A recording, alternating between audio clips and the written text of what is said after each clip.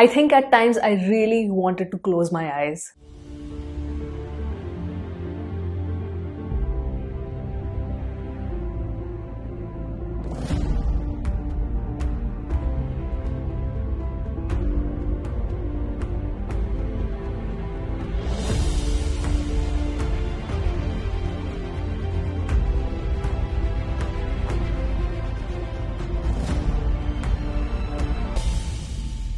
Hello everyone, welcome to my channel and hope you all are doing well. And you know how there are certain films that you absolutely cannot miss, but when you watch it, they scar you completely. Viduthalai Part 1 is that film. Vetrimaran delves into a cinematic narrative which a lot of mainstream directors wouldn't dare to explore. This movie in a nutshell depicts the clash between a rebel group and the police forces, where the rebel group does not want any intrusion of the government as well as any kind of conglomerate that will come into the forest and exploit their natural resources. The police deployed there, on the other hand, have the single point agenda of capturing the rebel leaders. And not surprisingly, this clash leads to a lot of violence. The narrative itself has a lot of nuances because of the complexity of the socio-political atmosphere that is being portrayed in the film. You have the perspective of the government, then the perspective of the police, then the rebels, and then the civilians. All the decision making by each and every counterpart here is very much interconnected, and the way Vetrimaran was able to portray this kind of complexity in a very simple yet effective manner through his writing and direction just blew my mind away. The movie is extremely graphic when it comes to portraying the brutality, and certain scenes are very painful to watch. The opening shot of this film is a single take train accident incident, and the way it has been filmed and depicted with such perfection that I wanted it to get over ASAP because it was making me so damn uncomfortable. But that just goes to show how effective is the storytelling. One thing about Vetrimaran that I love is how effectively he does his world building and character sketches. I was completely immersed into this world and I got extremely invested in Suri's character, Kumarasan. The first part essentially establishes Suri's character, where we see how he has certain principles that he follows, and no matter what, he would never ever deter from them. The way he never oversteps his boundaries with the senior officials while putting forth his point, but he stands his grounds no matter what, is portrayed exceptionally well. The depiction of the immense pressure that the police force deployed in that particular area has to face because they have to capture the rebel leaders in a limited amount of time, and how they resort to literally every tool that is disposed to them, how they resort to any means necessary, is painfully real. The level of brutality that the police resorts to on the villagers because of suspicion will just make your skin crawl. Part 1 of this film mostly focuses on the very detailed and meticulous planning and strategizing on the side of the government and the police force. Gautam Menon's entry into the storyline also adds an interesting touch. We do get to see the story of the People's Army as well, though not in much detail because I feel that that has been saved for the part 2. In terms of characters, we know that there are two main characters here. One is Suri and another one is Vijay Sethupathi. But part 1 majorly focuses on Suri. There is an extended cameo by Vijay Sethupathi and I will talk about the performances later, but let me just tell you,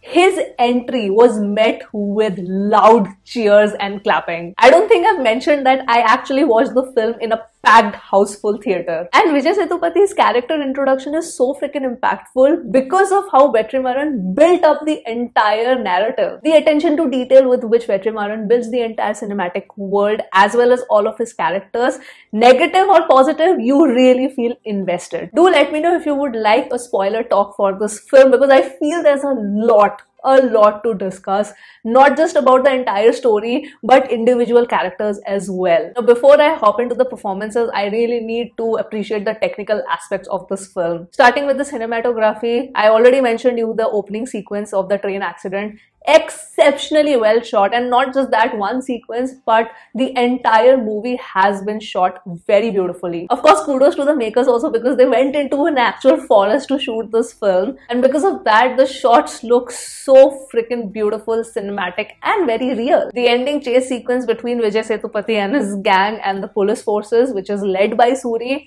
it's so freaking thrilling. You know, all the shots with those narrow alleyways, you would feel that you are actually a part of the chase. The music and BGM, I was very, very particularly looking forward to it because it was Ilayaraja sir and he did not disappoint. Though for me in a movie like this, even though the songs are nice, but I think that even if the movie did not have the songs, it would have been fine. There's just 2 songs and I know they are there to add that commercial value, but honestly, it was not required. Like, personally, I would have not wanted it. The score is also very impactful. It's not your usual dark, gritty BGM. It is dark, but it has a different melody and uniqueness about it. And I expect nothing less from like a maestro like Ilayaraja sir. Edit-wise, personally, I was quite okay with the pacing and whatever scenes have been put to narrate this story. Though I feel for some viewers, specifically the love story portion between Suri and Bhavni, maybe they would feel that, okay, they're showing way too many scenes which is not required. But for me particularly, you know that ending scene where Suri goes to Gautam Menon and pleads that please